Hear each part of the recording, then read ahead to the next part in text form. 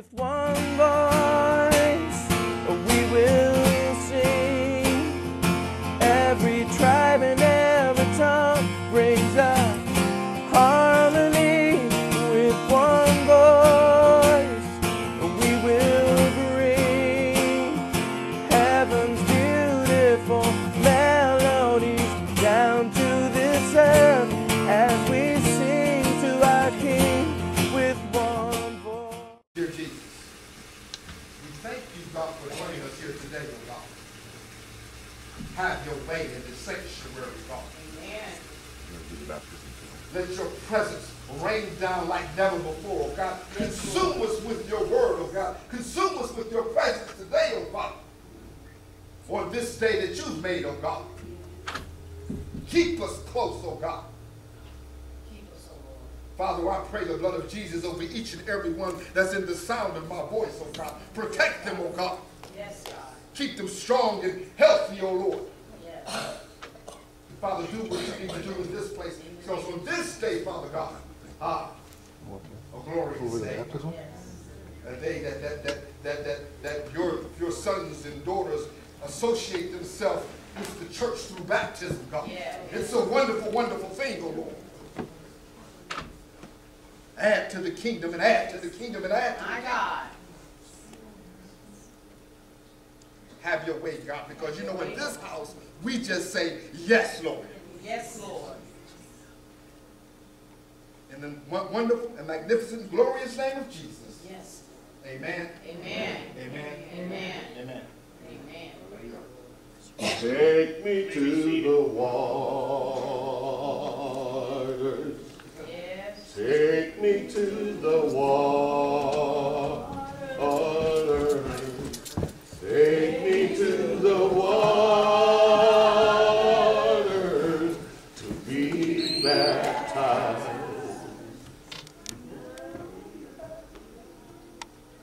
None but the righteous,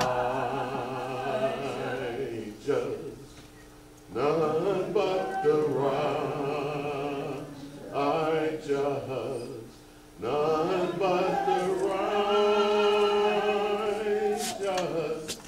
shall see God.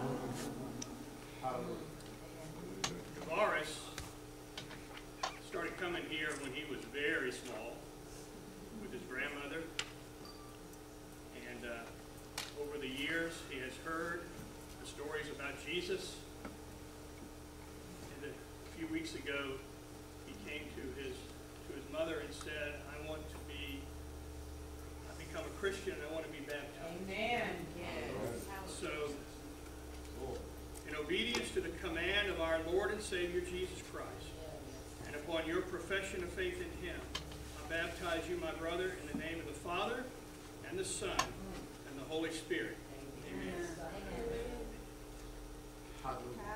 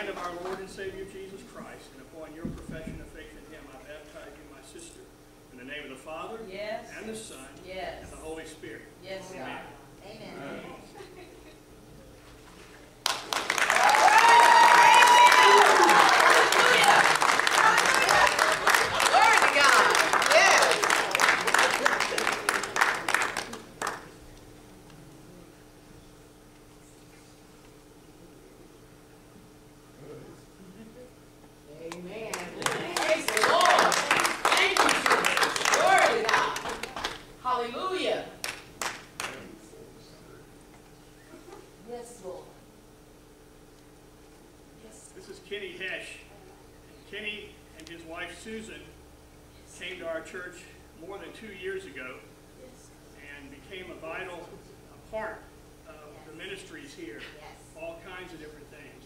Not too long ago, Kenny lost his best friend and lifelong partner, Susan, but she died suddenly. And he is leaving this week to go and join his brother, who also lost his wife just 18 days before Susan. And they're going to support each other in Colorado, right? Nevada. So he also said that he was baptized as a baby, but he's never had believer's baptism. And so right now, in obedience to the command of our Lord and Savior Jesus Christ, and upon your profession of faith in him, I baptize you, my brother, in the name of the Father, and the Son, and the Holy Spirit. Hallelujah. Praise him.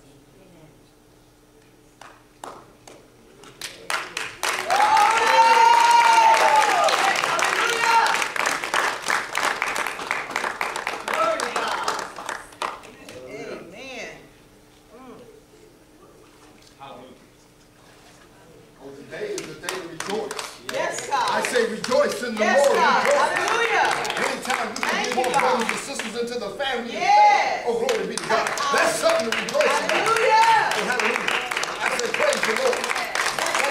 Yes, God. Especially when we can get them when they're young. Yes. When we can get them when they're young. Yes. See, when they're young, that's when the enemy tries to rob them of their destiny. Amen. So if we can get them then, and we can begin to train them up and put the word of God in them. Oh, yes.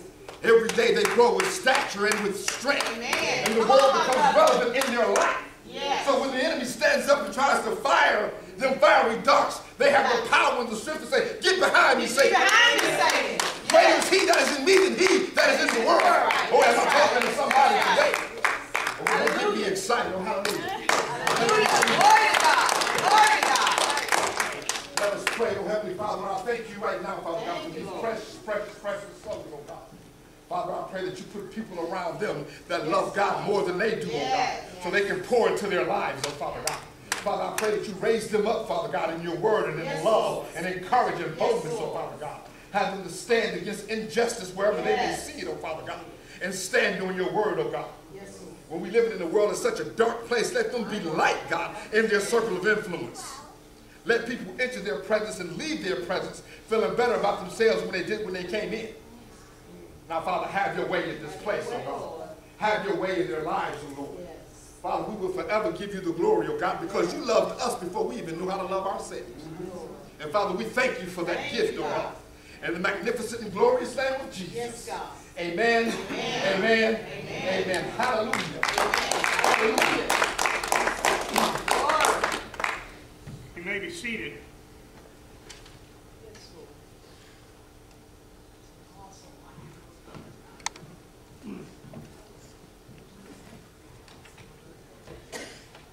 It is good to see you today.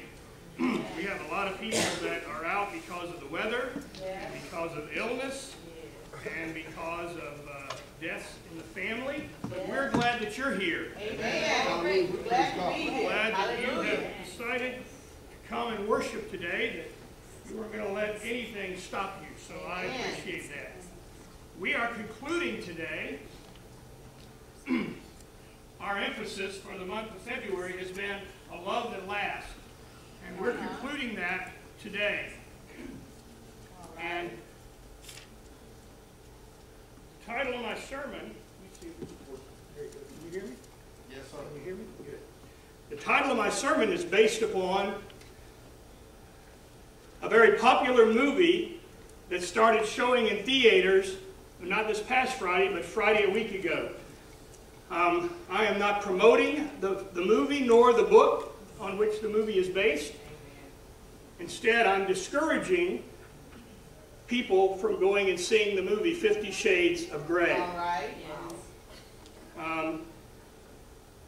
Because it promotes and espouses things that are counter to what the Bible has to say. But the title of my sermon today is called Shades of Grey. Go ahead and run that video, brother.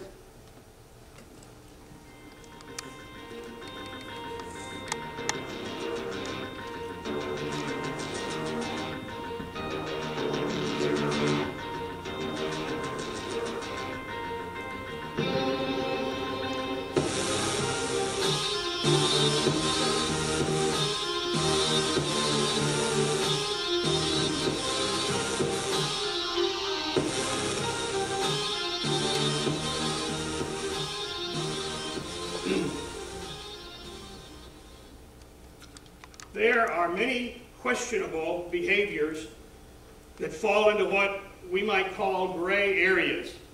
And so Shades of Gray is the title for this sermon. There are some things that the Bible doesn't directly address, issues that Christians have debated over the years.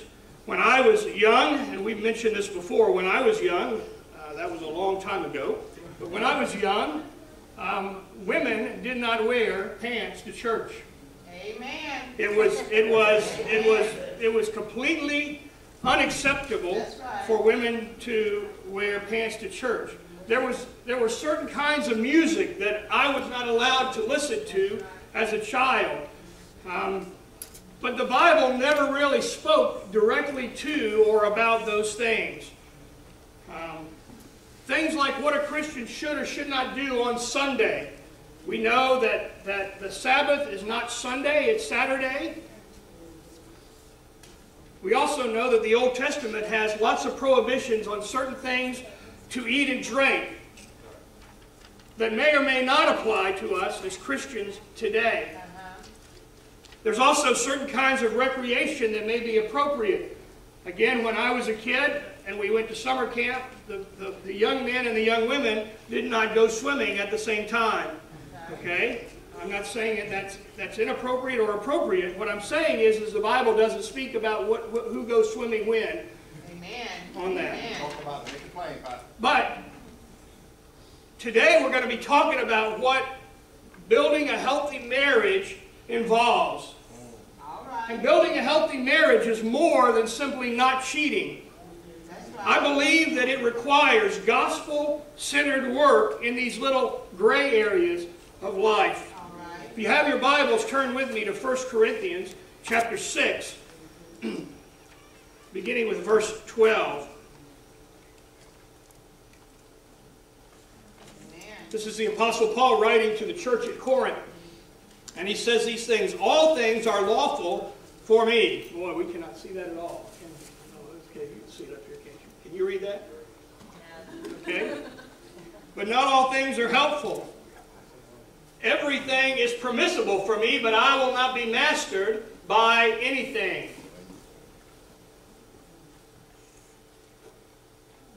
Food is meant for the stomach, and the stomach for food. And God will destroy both one and the other. The body is not meant for sexual immorality, but for the Lord, and the Lord for the body. And God raised the Lord and will also raise us up by His power. Do you not know that your bodies are members of Christ? Shall I then take the members of Christ and make them members of a prostitute? Never. Or do you not know that he who is joined to a prostitute becomes one body with her? For as it is written, the two will become one flesh. But he who is joined to the Lord becomes one spirit with him. Flee from sexual immorality. Every other sin a person commits is outside the body, but the sexually immoral person sins against his own body. Or do you not know that your body is the temple of the Holy Spirit within you, whom you have from God? You are not your own. You were bought with a price. So glorify God in your body. We live in a world today that we are literally inundated, bombarded, if you will, with sexual innuendos. You don't have to go to explicit channels on your television to see explicit stuff. You just have to turn on any network program in prime time, and very likely you will see it. If you don't see it in the program itself, you'll see it in the commercials. I mean, we use sex to sell everything in this country today. Hardee's has done an amazing job of selling hamburgers with sexual innuendos. I failed to see what the correlation is there, but if it works, I guess that's for them to decide. But the truth is that our world today is really messed up in its understanding of sex. But sex sells. Advertising firms know this, or they wouldn't use it. But literally, it's everywhere, enticing people, I believe, into looking further than just what they see on television, many into pornography itself. With the advent of the internet, it's possible to get to hardcore pornography with just a few clicks of a mouse. But you don't have to go that far. Again, just turn on your television and you'll see it.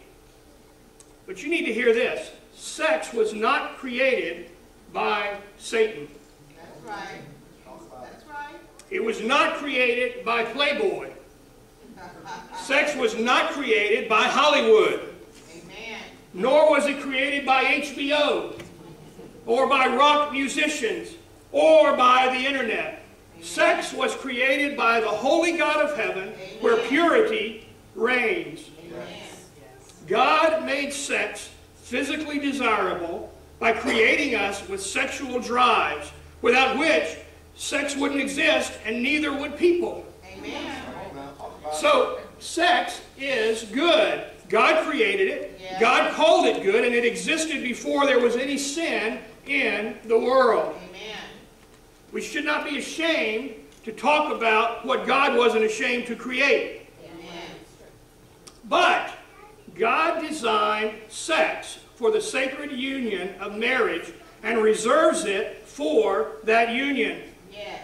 It is both the means by which children are conceived, something very close to God's heart, I believe, and a means by which marital intimacy is expressed and cultivated. And when it takes its place in its proper context, God is definitely pro-sex. Amen. But any other expressions outside of marriage are a perversion of what God has created. Yes. And because of the danger of this perversion, we are told to remain sexually pure. Amen. Why should we remain sexually pure? God's Word tells us. 1 Thessalonians 4, verses 3 through 5 says this, "For this is the will of God, your sanctification, that you abstain from sexual immorality, that each one of you know how to control his own body in holiness and honor, not in the passions of lust like the Gentiles who do not know God." That's right. And also in Ephesians 5, 3 through 4, we read these words, "But sexual immorality and all impurity or covetousness must not even be named among you, as is proper among saints. Let there be no filthiness, nor foolish talk, nor crude joking, which are out of place, but instead let there be thanksgiving." Amen. The biggest reason we should remain sexually pure is because what we do with our bodies either honors or dishonors God. Yes. So my first point here is that purity honors God. Purity honors God. Anyone can remain sexually pure until marriage by putting their mind into the things of God and setting a commitment in their heart to do so. Amen. But for some reason, and I don't understand this, for some reason, Christians have stopped thinking that they're accountable to God for their actions. My Lord. Because of this, we are no longer a purifying influence on the world, but instead we've allowed the world to drag us down to its standard. Yes. 1 Corinthians 6:20 says this, "For you were bought with a price." We just read that. So glorify God in your body. Yeah. You were bought with a price, and so you belong to God. Amen. When we become a Christian, that means that we're a new person, reborn in Jesus Christ. The old has passed away, and the new creation has come. It's a transformation that takes place of our heart and our mind and our soul within us. We repent, we become saved, and God blesses us with His resources to keep us protected from the world of temptation. My Lord. To be reborn in Christ means that we died to the sins that were controlling us. To continue in sexual impurity, or what the Bible calls fornication, is to deny Christ's control over us. Pastor Vance, would you take Kenny's coat to him back there in my office? I think he didn't have a dry shirt, so he needs something to put on so he can come out here. Amen. To continue in sexual impurity, or what the Bible calls fornication, is simply to deny Christ's control over us. And if we continue in this type of sin, in fact, that's a legitimate reason to question whether or not we've truly ever been born again. Sanctification, which is literally purification, is the process by which we become more and more like Christ. It is an essential evidence of the reality of our salvation. So, sexual purity then is a total commitment of our sexual needs, our desires, our thoughts, and our actions to God. You see, a Christian should never view sexuality and ask this question: how far from purity can I wander before I've sinned? How far from purity can I wander before I've sinned? Rather, a Christian perspective guides us towards purity and causes us to seek it in our attitudes and actions. So it's clear that for Christians, the question is not how far can I go, but rather how best can I honor God. Amen. Number two, the boundaries of sex are the boundaries of marriage. Yes. The boundaries of sex are the boundaries of marriage. Sex and marriage go together. Sexual union is intended as an expression of a lifelong commitment, a symbol of the spiritual union that exists only within the unconditional commitment of marriage. Apart from marriage, the lasting commitment is absent, and the sexual acts become a false expression, a lie. So every act of sex outside of marriage cheapens both sex and marriage. Say that. You see, sex is a privilege that's inseparable from the responsibility of sacred marriage and the sacred marriage covenant. To exercise the privilege apart from the responsibility perverts God's intention for sex. All right. But you hear people say, but Pastor, we really love each other. I hear that a lot from couples in love. But you see, that has no bearing whatsoever on the ethics of sexual intimacy. Amen. Sex does not become permissible through subjective feelings, Come on now. but through the objective, lifelong commitment of marriage. Yes. But hear this, even after we are married, we must maintain sexual purity. Yes. So ultimately, protecting your marriage and your relationship with your spouse is a heart issue. Yes. Say that.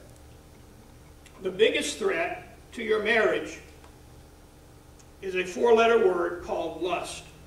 That's right. As Christians, we cannot entertain it even a little bit. Amen. Listen, I'm not naive. I know that it's culturally acceptable to look at or read something that may cause us to lust, just as long as we're not physically cheating on our spouse.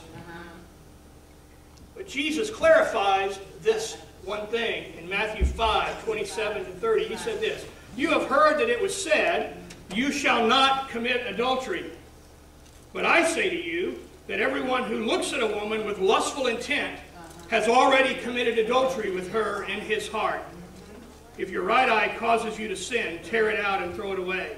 For it is better that you lose one of your members than that your whole body be thrown into hell. And if your right hand causes you to sin, cut it off and throw it away.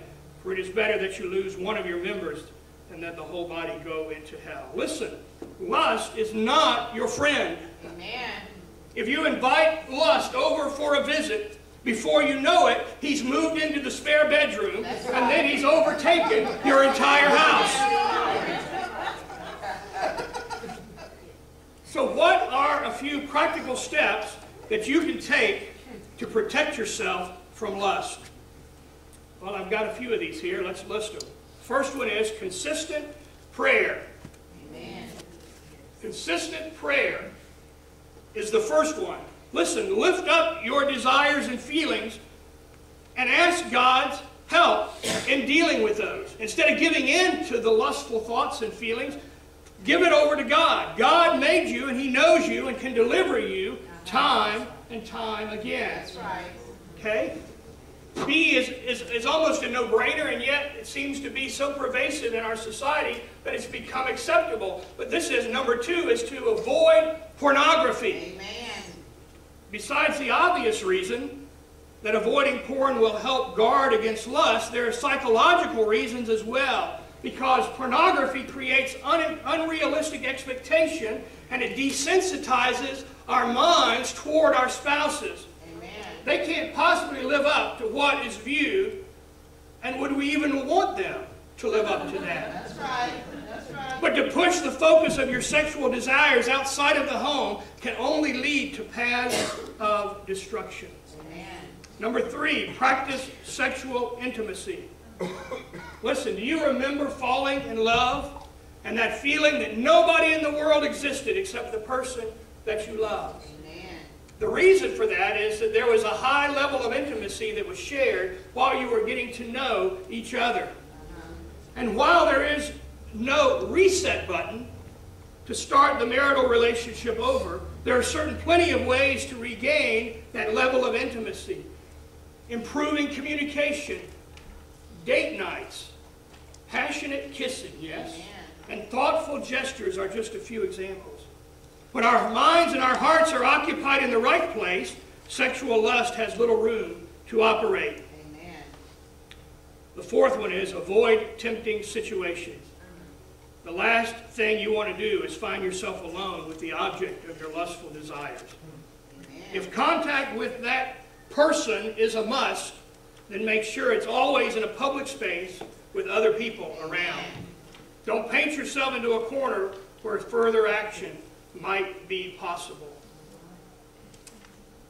And number 5, choose your friends wisely. Amen.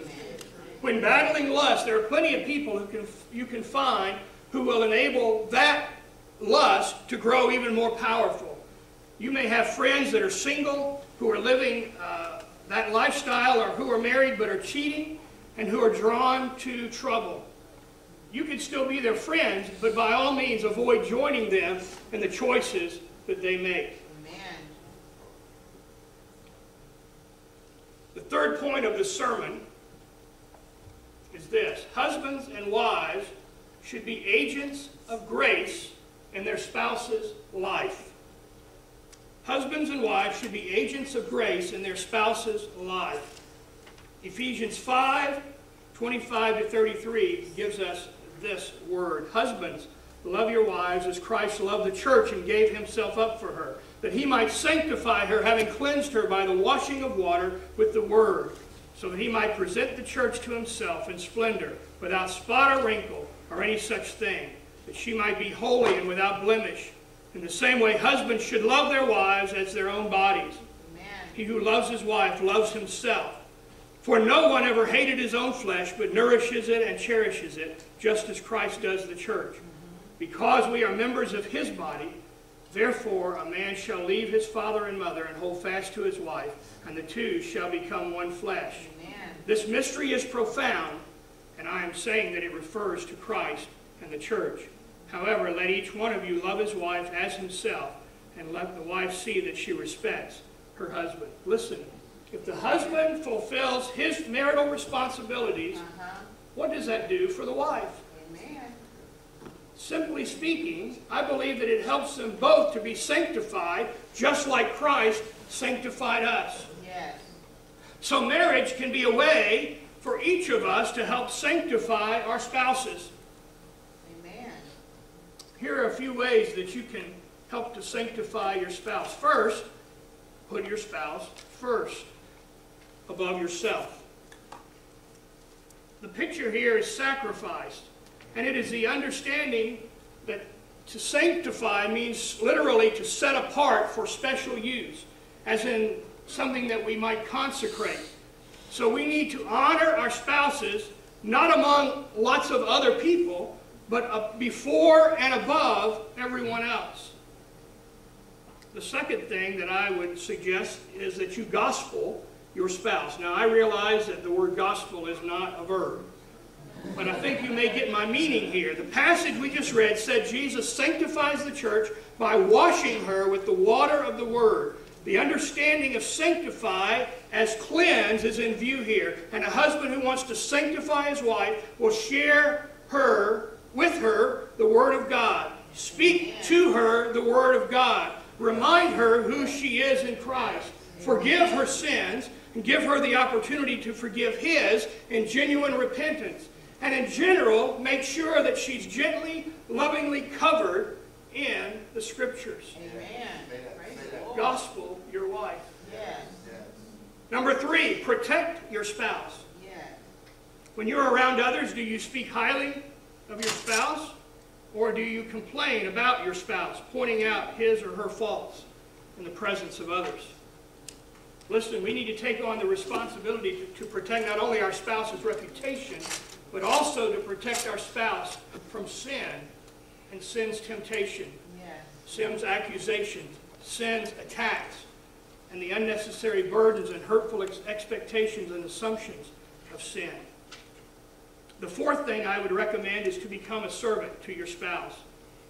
How did Jesus position himself over the church as its head?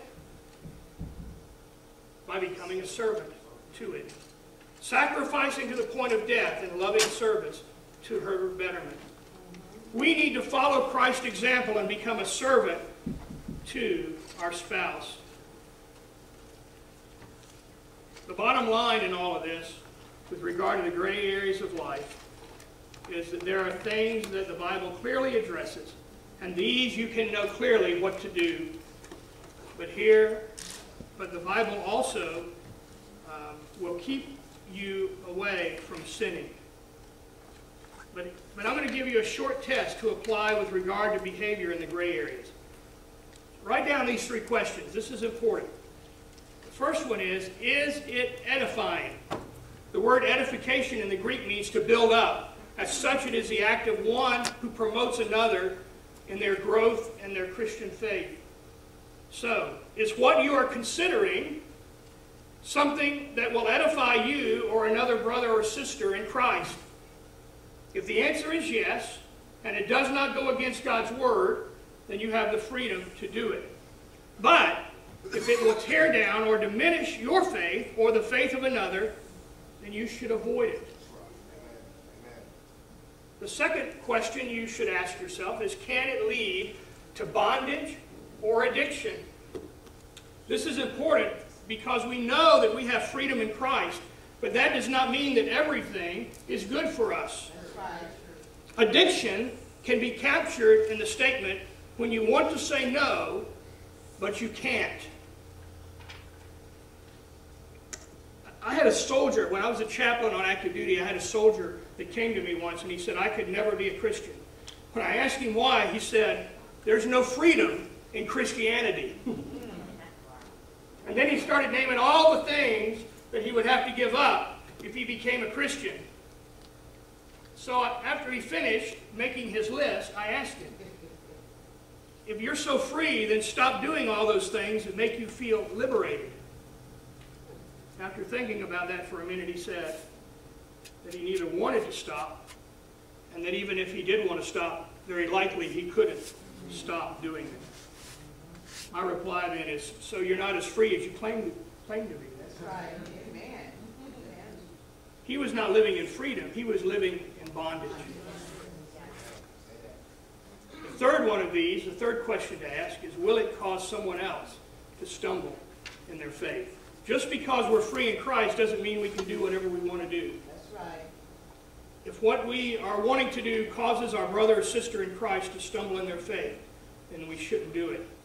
1 Corinthians 8:9 tells us this clearly.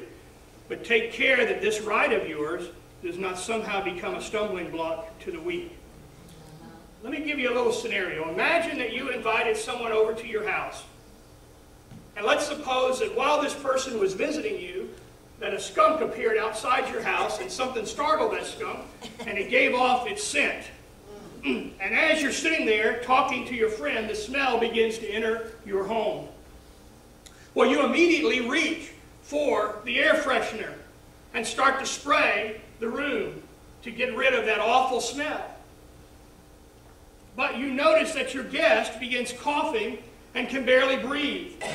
you recognize that the person who's visiting you is having an allergic reaction and their airway is quickly closing. So what would you do? Would you keep spraying the house until the skunk scent is all gone? Or would you stop spraying the house with the freshener and help your friend by whatever means necessary to get them to the hospital? Or would you look at your friend, and sometimes we do this in Christianity, you would look at your friend and wonder why he or she does not have enough faith to overcome the air freshener. Or you may let the friend know that you're sorry the air freshener offends them, but you have every right to spray your house to make it smell good. Hopefully, this is not a situation that you find yourself in, and that we would get our friend to the hospital as soon as possible. But you see, this sort of thing happens all the time in our faith. Because of a twisted perception of what being free in Christ means, we sometimes overstep our bounds. Let me say it again. Just because we're free in Christ doesn't mean we can do whatever we want. So look at these questions. And if you cannot say yes to the question, is it edifying? Or you cannot say no to the questions, can it lead to bondage or addiction? Or will it cause someone else to stumble in their faith? Then you need to avoid the gray area behavior. Here's what you can do instead. Philippians 4:8. The Apostle Paul, writing to the church at Philippi, tells us this. He says, finally, brothers, whatever is true, whatever is honorable, whatever is just, whatever is pure, whatever is lovely, whatever is commendable, if there be any excellence, if there is anything worthy of praise, think about these things. Amen. If you are considering going to see the movie 50 Shades of Grey, I would encourage you to let that go. More than that, I would encourage you to be very careful in the gray areas of life. Let the Holy Spirit be your guide.